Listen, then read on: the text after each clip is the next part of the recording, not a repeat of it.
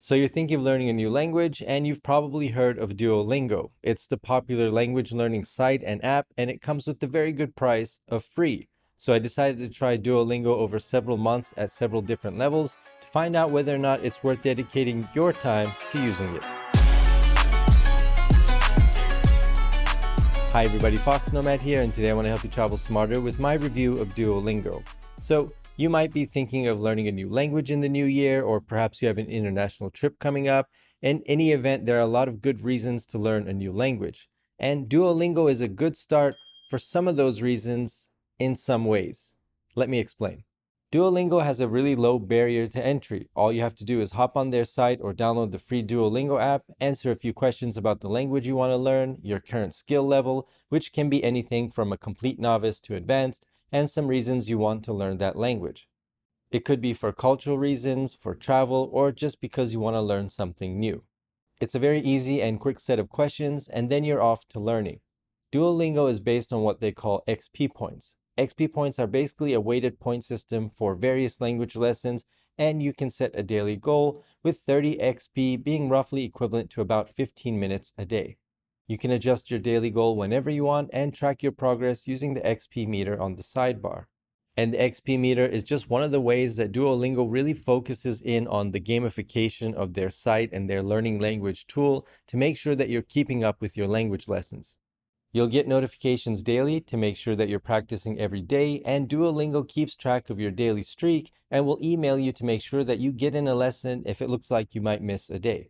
To keep track of all of those stats, all you have to do is create a free account on their site, and then you can see where you rank against other language learners in the same language daily, so you can see where you are in this leaderboard. And even if you're not particularly competitive, it is a really good way to motivate you to not miss any lessons.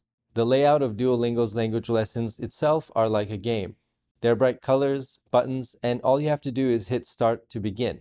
Depending on the language level you entered in the beginning, you'll go through specific lessons which are customized for you, which use a few different methods for teaching. One is vocabulary, where you're given some words, you click what they mean, and you hear them.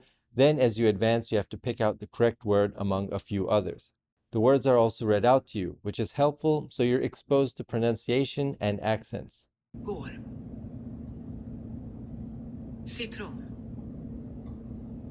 Flicka. Now, Duolingo doesn't force you to repeat back the words that you're seeing on the screen and the words that you're hearing. And in my experience, repeating words back when you're learning a language is really good for memorization.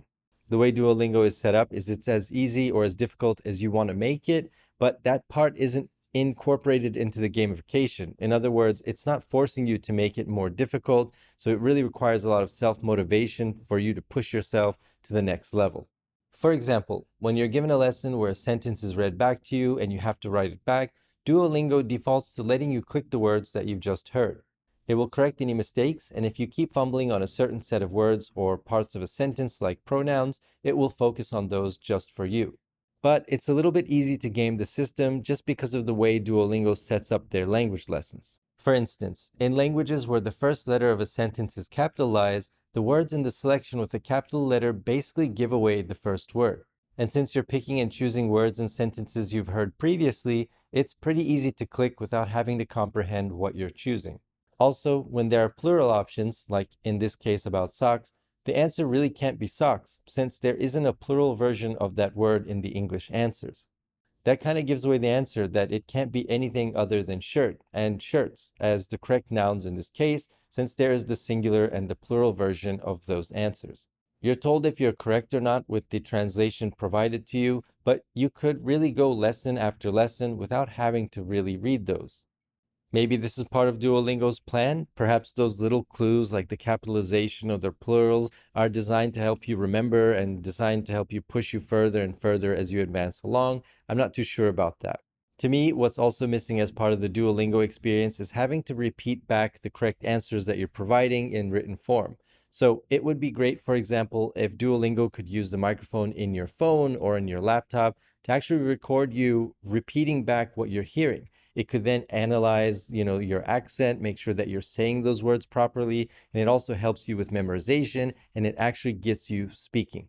Unfortunately, you don't have that. So for me personally, when I'm using Duolingo, I repeat back the correct answers so that I'm actually saying those words, but the app itself doesn't force you to do it, and it's not part of the language lesson. You kind of have to modify that on your own. So you get a kind of book smart with Duolingo, and you get really good at kind of just being good at Duolingo. Like there's a very specific kind of set of answers that it's looking for, and the way it's structured, you can really go through the lessons and just kind of, like I said, fix the game for yourself and make sure that you're just getting the correct answers.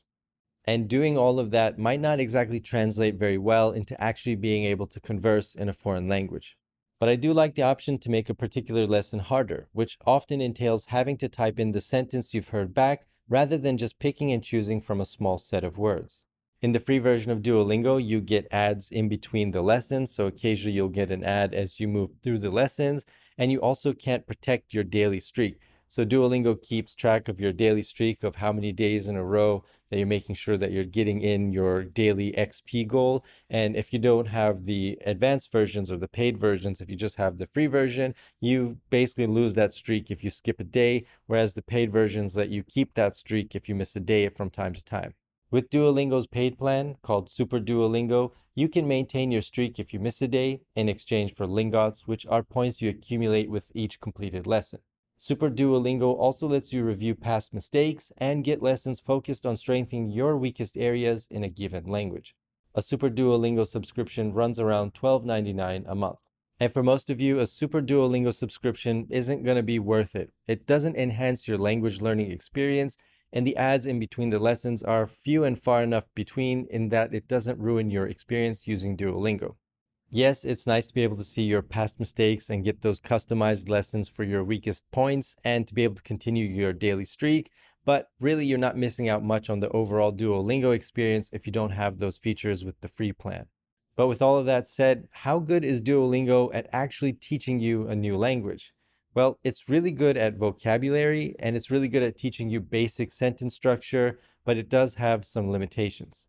Because Duolingo doesn't force you to write or speak and doesn't give you any customized feedback, it can be really hard to advance beyond specific points you might be confused on. So for example, you might be learning Swedish. You see the verb to like and you see it's tycker. Jag tycker om den. But you might not realize that tycker comes with the word om after it. You might think that's a pronoun or related to the words after it, or just not understand why a sentence is structured in a certain way. And yes, when we're children learning to speak a new language, we just kind of muddle our way through and pick everything up. But when we're learning to read and write, that's when we get those specific grammatical rules for a language in class. And no, I'm not saying you need to go to a class in lieu of using Duolingo, but if it is going to focus on reading and writing, which it seems very heavily focused on, then it would be helpful to get those grammatical clues and rules along the way, just to make sure that you're doing things right. And it can also give you some context which you might not have had otherwise. When I was using Duolingo, I realized that it's very good at teaching you vocabulary and basic sentence structure. And through that process, you can really find out where your strengths and weaknesses are in a given language. But Duolingo isn't going to push you like some other language services or get you conversationally speaking in a short time like some others. There's also repetition in the way the lessons are structured and not a whole lot of variety. Duolingo can get a bit monotonous, especially when you get into the more difficult grammar lessons. It can also be a bit dry and doesn't use some of the visual memorization clues I've seen in other services and is very repetition based, which works well for a daily program. But if you're only using it for 5 or 10 minutes a day, your language learning is going to be limited. And if you're using it for 20 or 30 minutes a day, you're likely to run into some rough areas where you could really benefit from some language lesson personalization. Duolingo is a good start and a good supplement, but it isn't your one-stop shop for learning a new language or even getting conversationally lingo down quickly. If you're going to try to learn a new language online, I would suggest that you use Duolingo and pair it with some other language learning services so that you can get that cross-pollination and get different types of language learning lessons and figure out what might work best for you, but also get a different variety of lessons that can help you learn a language more quickly. But Duolingo's short and daily lessons are really good at keeping that language fresh in your mind. So if you need that extra motivation to keep up your language learning, Duolingo is really good at that. It's also free, very accessible, and does a very good job at making sure that you don't give up on learning a new language. That's my review of Duolingo. Thanks very much for watching. Let me know if you have any experiences using Duolingo, what your thoughts are. down in the comments below. And while you're down there, hit the like and subscribe buttons. I'll have new videos for you every week, and I'll see you in the next video.